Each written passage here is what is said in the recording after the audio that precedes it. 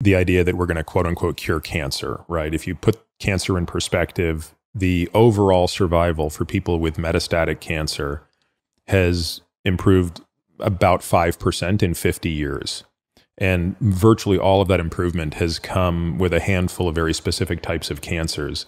So, for example, something called the GI stromal tumor, and a certain type of testicular cancer for which there's been very specific behaviors of these that have rendered them quite sensitive to certain chemotherapies.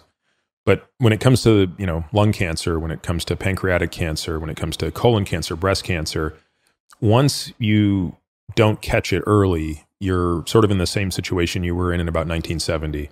And that's pretty depressing when you consider how much progress has been made in cardiovascular disease since that time. I think the answer in how do you live longer with respect to cancer is prevention